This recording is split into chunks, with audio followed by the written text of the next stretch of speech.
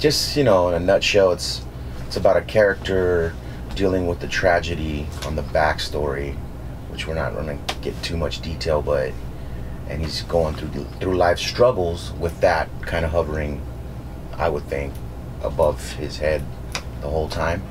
So he's dealing with, you know, issues of this life that we all deal with at different times, and, you know, coming to find hope, forgiveness, and redemption at the end of the story. So that's all I'm gonna say about that. Well, we're from San Diego, you know, Southern California. It's diverse cultures, you know, from as far as music goes, from reggae music to metal, rock and roll, a lot of hip hop and rap, and we're all fans of all kinds of different musics. We're not just like a rock group or a punk group.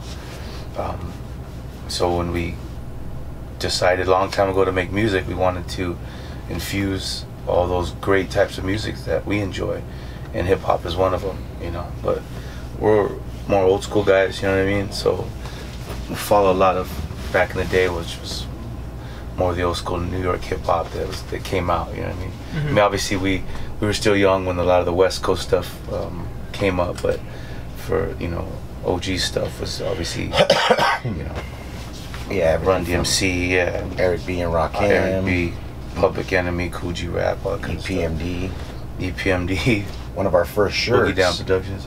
we had a P.O.D. shirt that kind of had that EPMD vibe. Letters, yeah. So that's just, you know, and that's one side of us. We're currently working on a new shirt that's gonna be like NWA logo, P.O.D.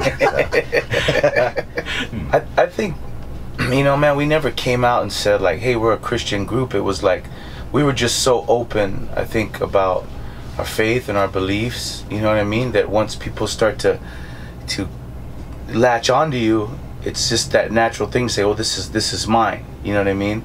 And I think because we were so, you know, we were heavy and we were so open and so bold, that's what at the time, that's what a lot of these young kids needed. They needed somebody to say, dude, those guys believe like me, or, you know, maybe they were a little timid about their faith or ashamed of certain things, and it was like, nah, dude, if P.O.D, they're vocal, they're hardcore, those guys are bad, you know. Yeah, we're Christians, and I think it gave them a little bit of a boldness, you know what I mean? It's different, man, because hip hop comes from a different culture. It's more of a arrogant, look at me type of thing, and if you're trying to give glory to God, it's like an unbalance. And so we've met a lot of hip hop artists back in the day, and they have skills, but then you feel like, okay, well, I always have to say Jesus the X amount of times, I have to do this X amount of times, but that's not really the culture. It's like, but you should just be excellent. If you're the sickest MC in the world and you happen to be Christian, the world's gonna know who you are. It doesn't matter how many times you rhyme Jesus, you know what I mean? Or if you say anything at all, they're gonna hear it in your lyrics. It's like, this dude is dope. At least the real world that knows hip hop is gonna be. But then you also get these cats that will never play in the secular arena because they're just not known, and they're not even really accepted into that MC world because, oh, they're Christians. But so sometimes I feel like Christian MCs are the ones that separate themselves from the world, and there's also a market and a niche. So again, and we face the same thing. How many times you do say Jesus, hallelujah, rhyme, also get bigger pay, because now you're known as that artist and you're stuck in that world. And if that's you, that's cool. You want to encourage Christian youth group kids in the church, dude, by all means. Yeah. But you can't knock like, oh, nah, the world is like, dude, the world needs excellent hip hop artists. Yeah. So, but when you put that stigma on you, you know, that like the Beastie Boys were coming off on the Buddhist tip, you know, but they never came out and said that stuff. They weren't just like, dope. Yeah, they were just being them. And if you're a fan that is, you know, and you're a fan that is intuitive and knows, no matter what genre it is, like, I'm picking up something on these lyrics, and as a person that wants to know, they go digging deeper. You know what I'm saying? And they're like, okay, this is a trip. You know, one of the first lyrics we had, one of the first songs, which I still like to go by to this day, is "Let the Music Do the Talking." And we used to have it on the back of our EPMD shirt. It said "Let the Music Do the Talking" on the back of the t-shirt, which I think I think a lot of times that's what art is. It's about the interpretation of the person that's viewing the art or listening to it. So it's like, you're gonna get what you're gonna get from it. But if you want to dig deep and see, where's this artist, why is he singing about this? Where's it coming from? Most people tend to do that research. Yeah. But a lot of people seem to assume, and that's where there's a problem. Like Sonny says it all the time, like the digital era. Nobody does their homework. Everyone wants the quick fix. Oh, cool. So it's like, It's just fast food, man. I just say, yeah, it's fast food. It's not Ruth Chris.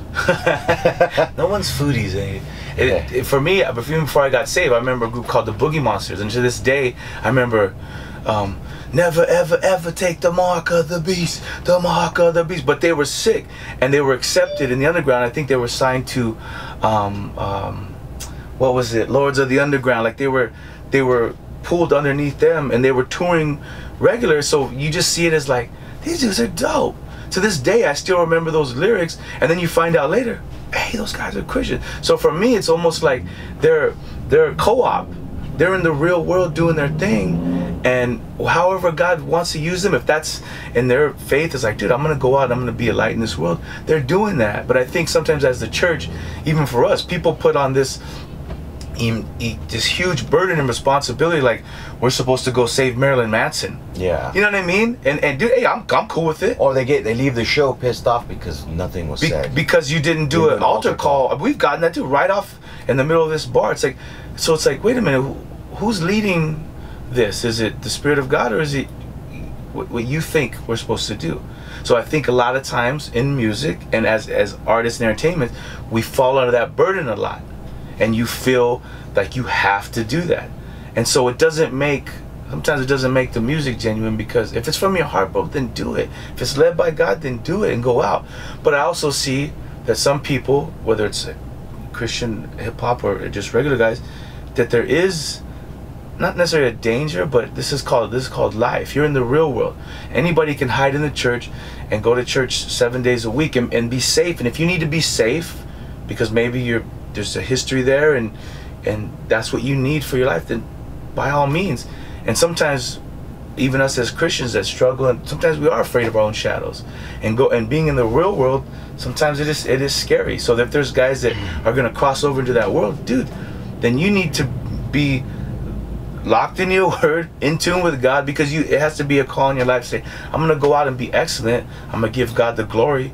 But you also have to be aware that this isn't the church anymore, homie. You know what I mean? Not that there ain't downfalls and struggles in the church. Trust me, I've been on both sides of the curtain. Every day. Every day, you know what I mean? There's just as much going on over here than there is here. But if you're out here now, okay, guard up your heart, guard up your mind, guard up your eyes, because this is the world. But this is the world.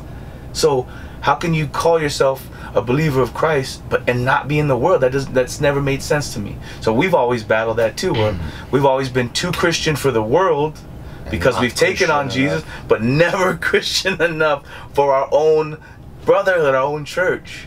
So it's always been like, hey, well, we're gonna go where they accept us. You know what I mean? But any advice I would give, the same thing: be dope. Be dope. Be excellent. It doesn't matter if you're an artist. If you're an architect, you know, if you're a mechanic, like, I can't stand when people put the fish on their ads because he's a mechanic. It's like, oh, he's got the fish. Oh, he must be, dude, that means he's a Christian mechanic. I'm going to take my car there because I'm a believer in the Lord. Nah, can he fix my car? Yeah. How long has he been a mechanic? Yeah. You might dupe me. I don't know you, you know what I'm saying? But show me you fix my car, Mr. Mechanic. I'm like, damn, that's what's up. This guy's the best mechanic in my city. Hey, and he's a believer, he's a Christian, brother, what's up? But be excellent. It doesn't matter what you do, man. Yeah. Be excellent. Give God the glory. So, but that's on you. That's on you, what you decide to do. I know we've known guys that say, hey man, I'm believers, I'm Christian, but I just feel like I'm called to the church. Like, right on. That's good. That's awesome. That's what you're called to do. Do it.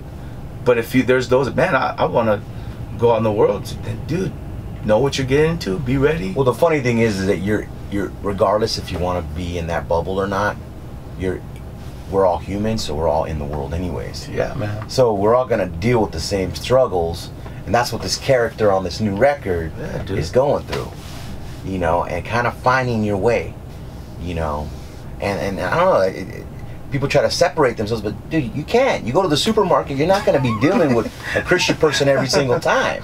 You know what I mean? So it's not Amway, man. You're not building this pyramid of just Christian people. You're in a world. I know what people say, oh, well, you're not of the world. I get that. Yeah, for sure. But when you're cruising around, hide.